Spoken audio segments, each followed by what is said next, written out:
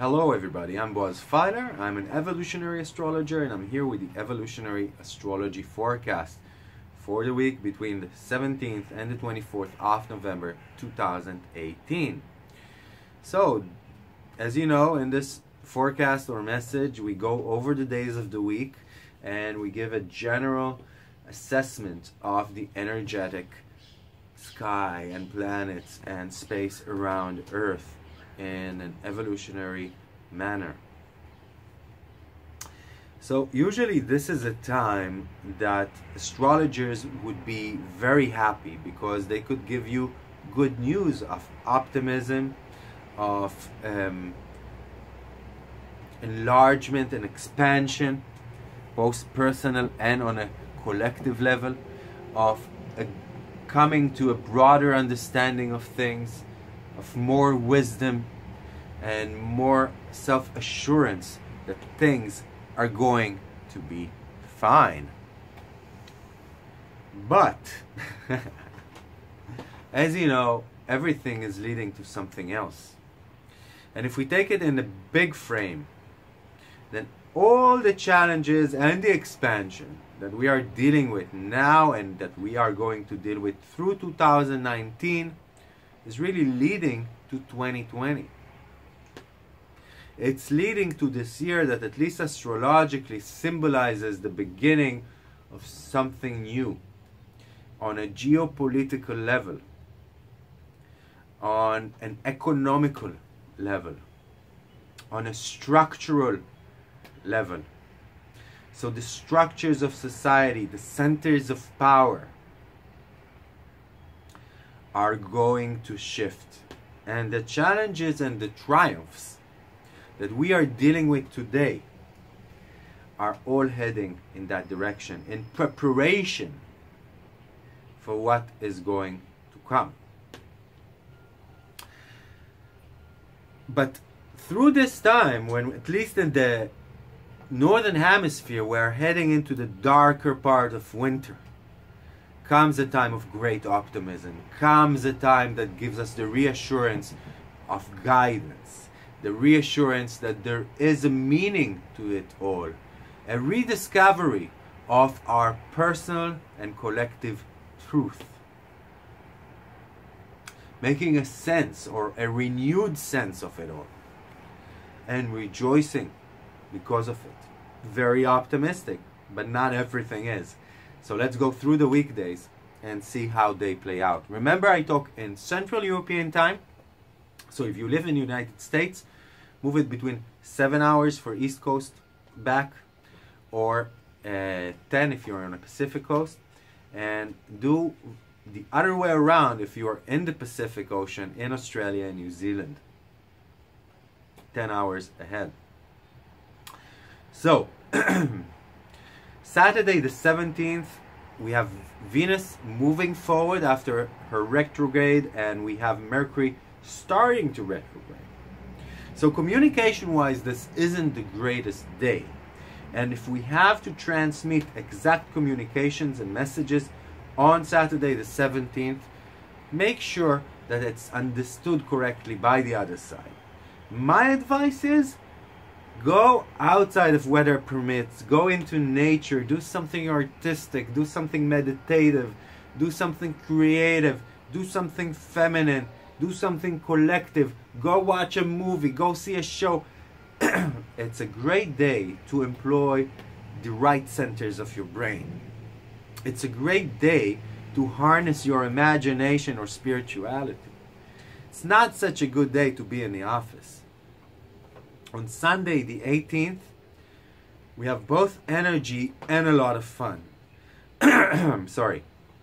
I mean, this is a day that we could feel a little bit like children. We could feel like things come easier to us. We can feel expansion in our grasp. We can become optimistic that the road is opening up, that the road is finally opening up after such a hectic, turbulent, emotional summer in the northern hemisphere, winter in the southern.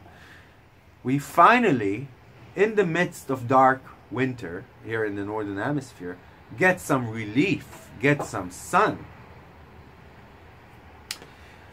So on that Sunday, we are getting some sunshine from Jupiter and the moon standing in trine to one another, and the moon is going to trine a little earlier the sun as well. Monday the 19th, however, is much more sensitive. It's a day that we can act out from our own hurt place or hurt other people.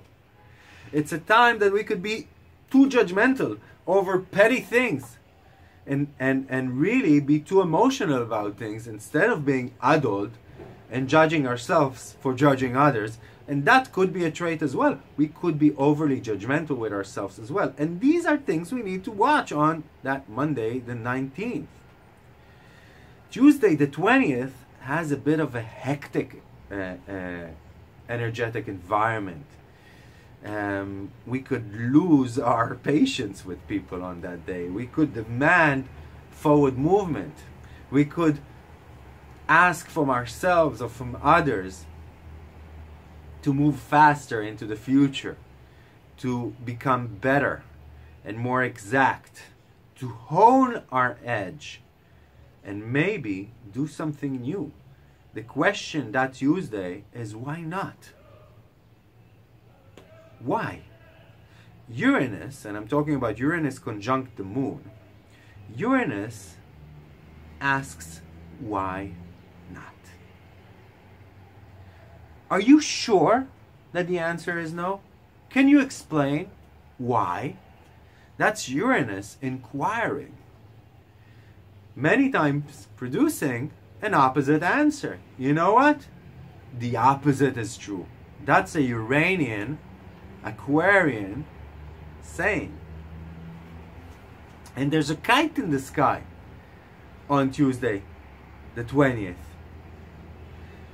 And it's a day that we should regard or guard ourselves more clearly. Guard ourselves from overexpansion, from wanting too much, for asking or indulging too much, for being too extravagant or too sure of ourselves, from being too direct and untactful with people.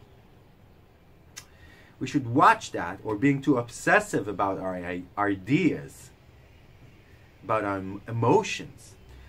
And what's helping us on that day reach conclusions and wisdom is that kite in the sky. There's a great kite in the sky,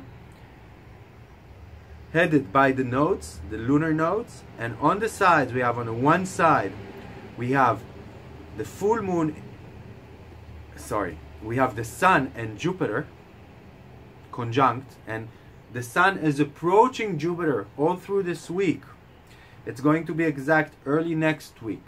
This is a time of great optimism and a great surge ahead. This is a time to take this life as an adventure.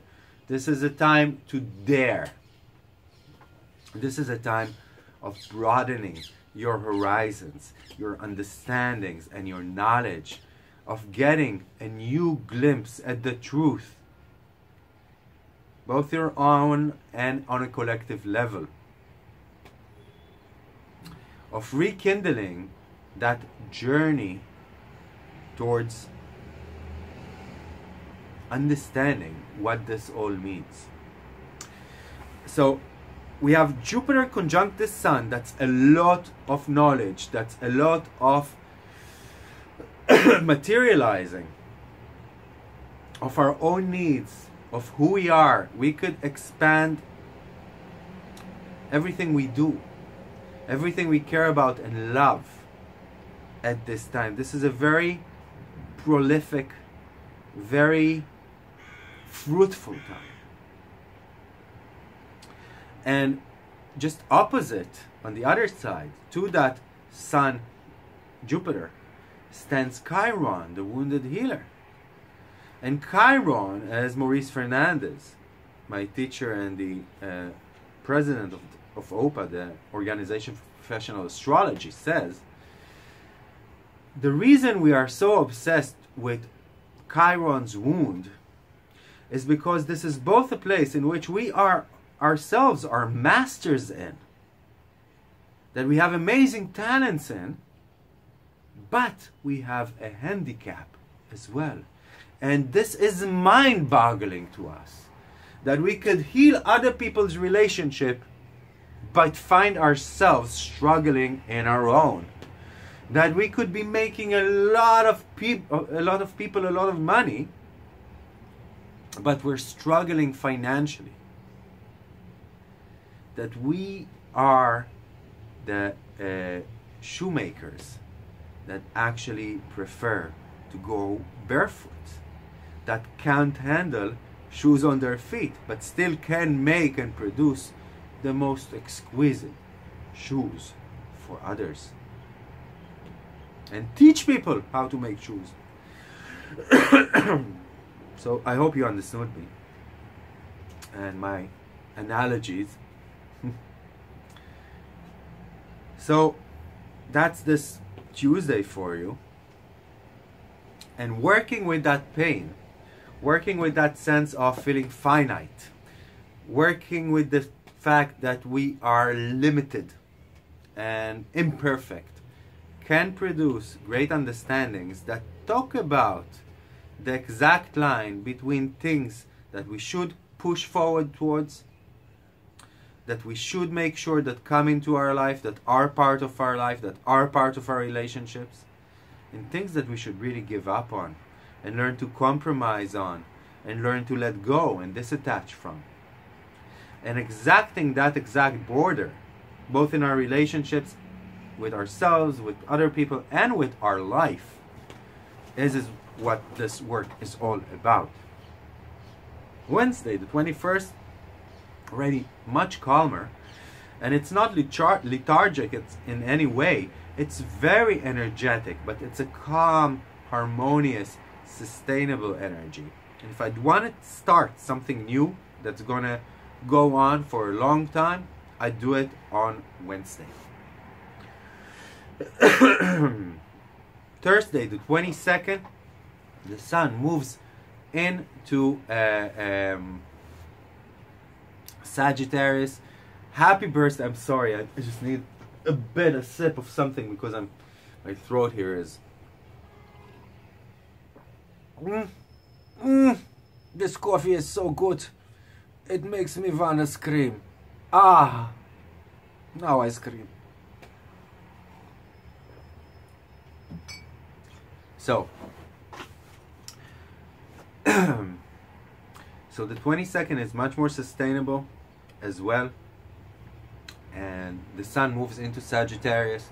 Happy birthday all you Sagittarians. And it really continues that trend of optimism, of self-belief, and belief in my own way and my own truth and my own righteousness.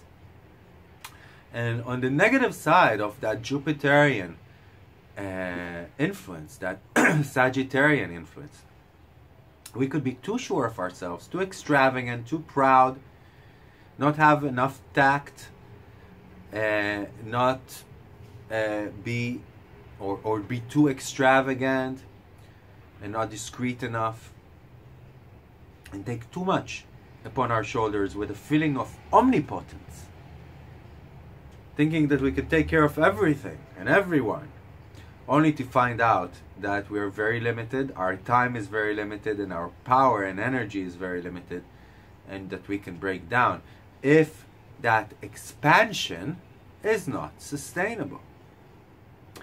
If it is, however, this can be a wonderful time for growth.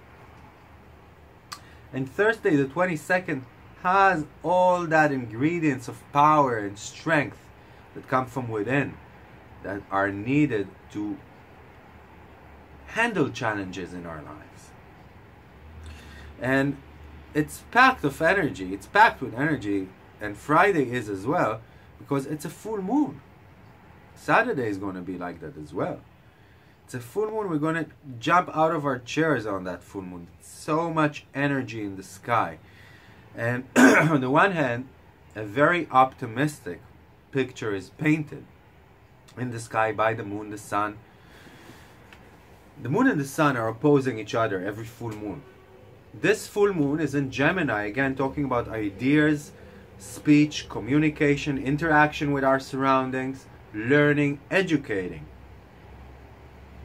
And on the other side of that axis, in Sagittarius, stands the sun.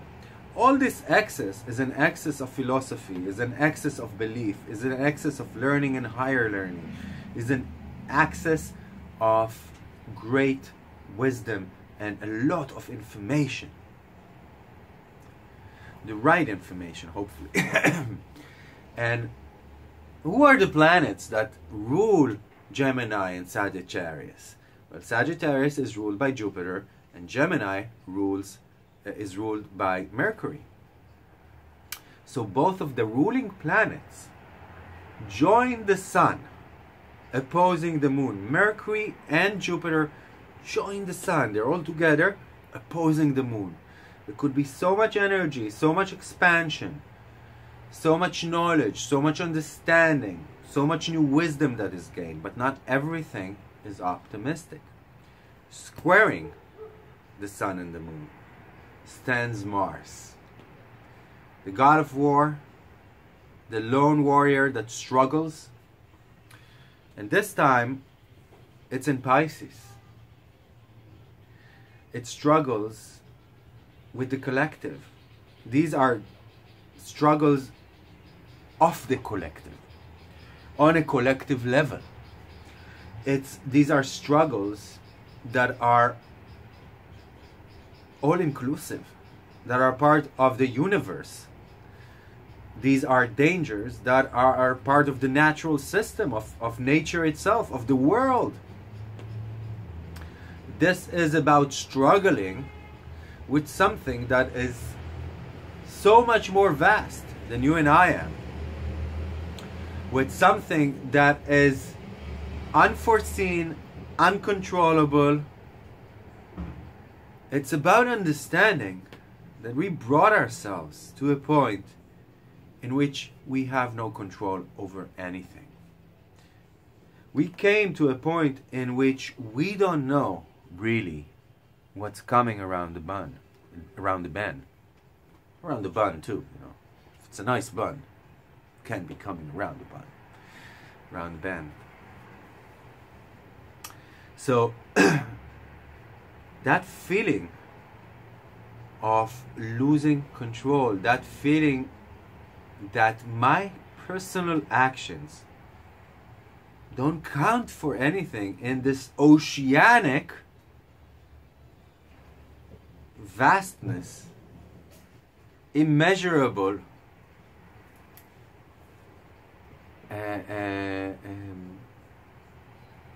struggle, in a sense. The feeling of losing one own's power could be great, so much so that it could lead to depression or even suicidal thoughts in extreme cases.